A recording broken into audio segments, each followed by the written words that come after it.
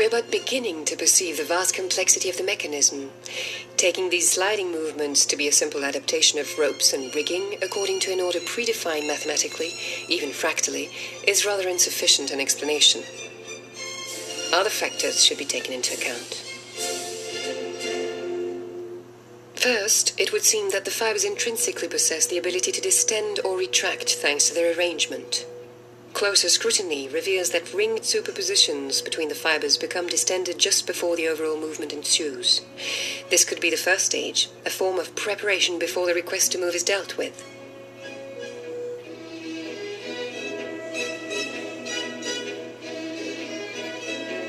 To respond to the direction of the stress, the biomechanics of the microvacuoles are assisted by the added capacity of the fibers to migrate around a nodal point, itself encompassing another fiber.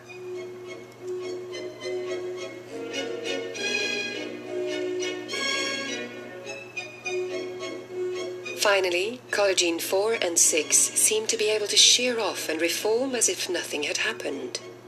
They also seem to be able to dissociate into several parts, just like the hydra-headed monster of mythology, meeting any and every request to morph mechanically in space.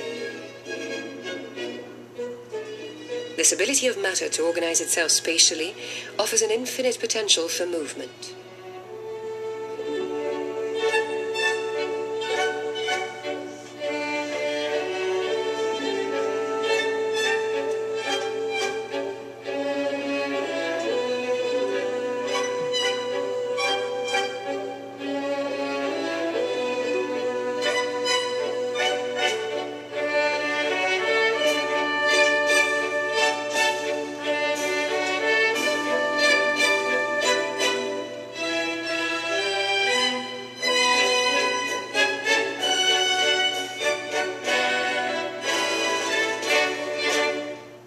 However, the collagen armature is only one player in this choreography.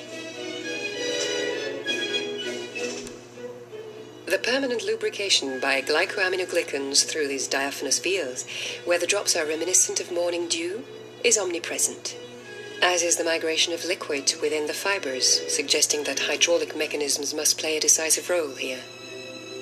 The appearance of bubbles and bursting whenever a structure meets the atmosphere or during traction signifies the existence of a pressure equilibrium. Moreover, one should not overlook the importance of these glycoaminoglycans, which are at different concentrations according to the location in the body. Whatever the final answer, the flexibility of these tissues relies on a mechanism of which one of the underlying modes of action could be tensegrity. Yet tensegrity cannot account for everything here. This complex sliding system, which maintains the structures and keeps them mobile, is therefore modified according to the circumstances and is subjected to the natural laws of change.